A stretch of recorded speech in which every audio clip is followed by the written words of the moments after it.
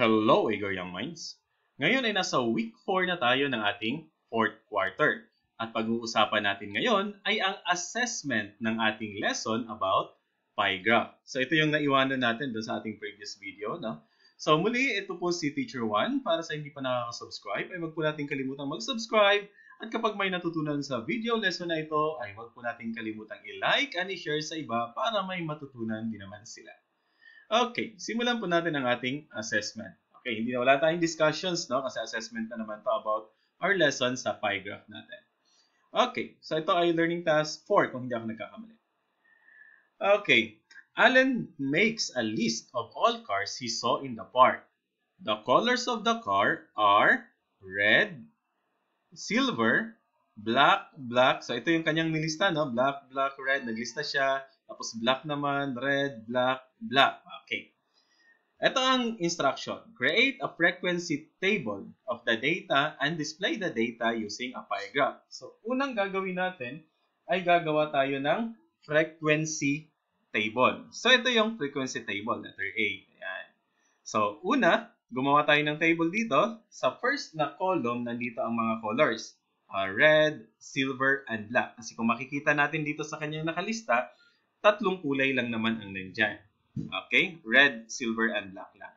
Okay. Ngayon dito sa tally, okay, next tally tayo, okay? Sa tally, ito, magtatara ka dito. Okay? Kung ilan yung nabilang niya. So, una, red. Tara tayo, isa sa red. And then, silver naman, isa sa silver. Okay, isa-isahin natin. Black, isang black. Okay, another black. Okay? And then, another black na naman. Okay? Ilan natin yung black? Tatlo. And then, red.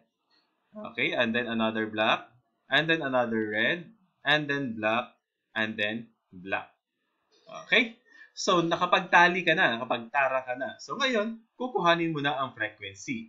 Ilan yung total na bilang ng red? Ilan yung natarak niya? Ilan yung nabilang niya?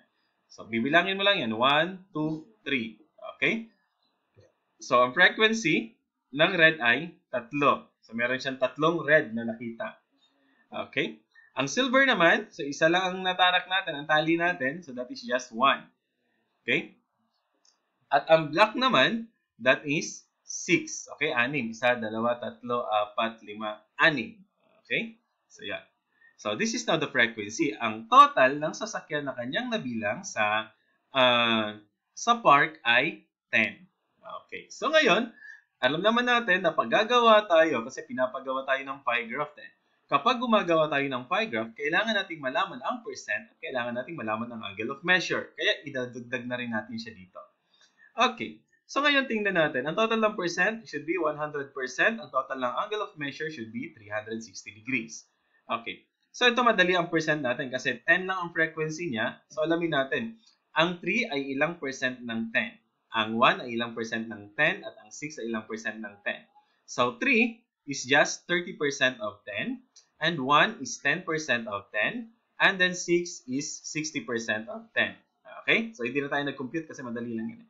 6, 60%. 1, 10%. 3, 30%. Okay. Dito tayo sa angle of measure naman. So, dito na tayo magsosolve ngayon. So, ang 30, alamin natin kung ano ang 30% ng 360 degrees. Alamin natin kung ano ang 10% ng 360 degrees kasi sa ating circle, meron niyang 360 degrees. At yun ang i-divide natin. Hahati-hatiin natin.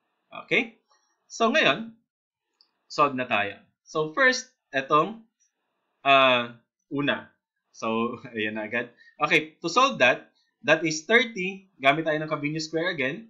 That is 30, which is the percentage, add our rate, and then 360, the base. Ito, ang kabuuan. And then, alamin natin kung ano ang angle of measure na. So, that is just 30 times 360. That is 10,800. And then, 10,800 divided by 100. Siyempre, cancel mo lang yung dalawang zero or move ka ng decimal point. Kaya, ang answer niyan is 108 degrees. So, ito na yan. Okay. Sa silver naman. So, meron lang tayong 10% na silver. So, ngayon, ano ang 10% ng 360? Solve pa rin natin. Although, sa ibang marunong yan, madali lang yan. Okay, solve natin. 10% of 360. So, ang gagawin lang, multiply 10 times 360. That is 3,600. And then divided by 100. Cancel ang dalawang 0. The answer is 36 degrees. So, 36 degrees ang silver. Angle of measure niya. Ngayon, dito naman tayo sa black. Ang black ay 60%. So, alamin natin kung ano ang 60% ng 360. To solve for that, 60% is the rate, 360 is the base. Multiply mo lang yan, 60 times 360. That is 21,600 and then divided by 100. Ito ang nagpapadali sa atin. Move ng decimal point or cancel ang dalawang 0. That is 216 degrees. So, for black, the angle of measure is 216 degrees. Okay. So, sa tingin natin, kumpleto na ang ating data na kailangan para makagawa tayo ng pie graph. Meron na tayong percentage at meron tayong angle of measure. Okay? So, ngayon, gagawa na tayo ng pie graph. Okay, pie graph tayo. Siyempre, sa paggagawa ng pie graph, kailangan natin ang ating previous data. Kailangan natin ang ating percentage, ang ating percent, at kailangan natin ang angle of measure. So, nilagay ko lang muna to, pero sa pagsusolve ninyo, sa pagsasagot ninyo, pwede nang hindi isulat to kasi nandun naman sa previous sagot ninyo. Okay, para makita lang natin. First na gagawin sa paggagawa ng pie graph, dito gagamit tayo ng protractor at compass. Okay, gawa muna kayo ng circle using a compass or kung anumang gamit na pambilog. Yan. Pag nakagawa na kayo ng circle, syempre sa pie graph dapat meron niyang title. Okay, so ginawa nating title dito, car colors in the park. Ayan. So, ano mga kulay ng mga sasakyan sa parke. Okay. So, first, sa paggagawa ng pie graph, ang ginagawa natin dito ay gagawa muna tayo ng line from the center of the circle to the vertical line, no? To the circumference. Ayan. Kasi dito tayo magsisimula ng 0. Okay? At ang una nating susukatin, sabi ko magsisimula tayo sa pinakamalaking value, pinakamalaking angle of measure, that is 216 degrees. So, gamit ang protractor, hahanapin natin ang 216 degrees. Eh, sir, ayan ang protractor. Okay? 180 degrees lang yan. Tandaan na, ang center ng protractor ay dapat nasa center ng circle. Okay? At itong 0, dapat nandito rin sa 0 ng ating circle. So, ayan. Nandito ang 0 ng protractor natin. Isang ikot ng protractor, 180. O dito lang. Tapos, sir, ang kailangan natin ay 216. Okay? So, ang gagawin mo dyan, kung isa lang ang protractor, mamarkahan mo lang yan. Ito yung 180 degrees. Anyway, straight line lang dapat yan. No? Ayan. And then, another protractor tayo. Tatanggalin mo na itong isa. And then, may measure ka ngayon. Ilan na lang ang kulang para makabuo ka ng 216 degrees. Okay. And then, create a line na. So, ito. From the center to the circumference, gawa ka ng line. Nasaan yung? So, ang kulang na lang natin ay 36 degrees. Tama, no? Para mabuo natin. 180 plus 36, that is 216 degrees. So, ito na yung line natin. Ayan. Okay. Nakagawa na tayo ng line. So, ito yung portion na to. This is the portion now. Okay. Tanggalin natin ang ating mga protractor. So, itong part na to, lalagyan na natin ng label. So, ang lalagay natin na label yan, that is the black portion or the black, which is 60%. Okay? Kasi nandyan naman ang title, car colors in the park. So, ang black ay 60% ng lahat ng sasakyan sa parke. Okay. And then, ito na yung line natin. Dito naman tayo magsisimula ng 0. And then, magme-measure tayo using our protractor papunta dito sa left. Measure tayo ng 108 degrees naman.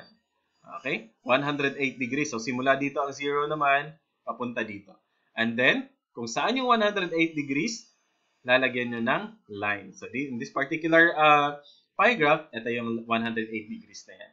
Okay? Pagkatapos nakagawa ka na ng line, yung portion ng 108 degrees na angle of measure, ilalagyan natin ng label. So, ano yan? 108 degrees is the red. So, that is the red. That is 30%. Okay? At syempre, ang natitira, this should be 36 degrees. And lalagyan natin ng label, that is the silver, which is 10%. And then, pagdating dito, mas attractive ang inyong pie graph, mas maganda. So, sasuggest ko sa inyo, iba-ibang kulay ng bawat portion. So, itong black, kulayan nyo ng ibang kulay yan. Itong red, ibang kulay. And then, ang silver, ibang kulay para mas maganda. So, itong frequency table na to, dapat wala na yan. So, ito lang ang makikita sa ating pie graph. Okay? Letter C tayo. Okay. Sa letter C naman, this is the summary and the result na. So ito isa-summarize lang natin kung ano yung ating sagot kanina. Okay. So using our frequency table pa rin. So ito yung frequency table natin. Dito rin magagaling ang ating summary and result. Number 1 is that there are 10 cars in the park. And the number 2, 30% of the cars in the park are red.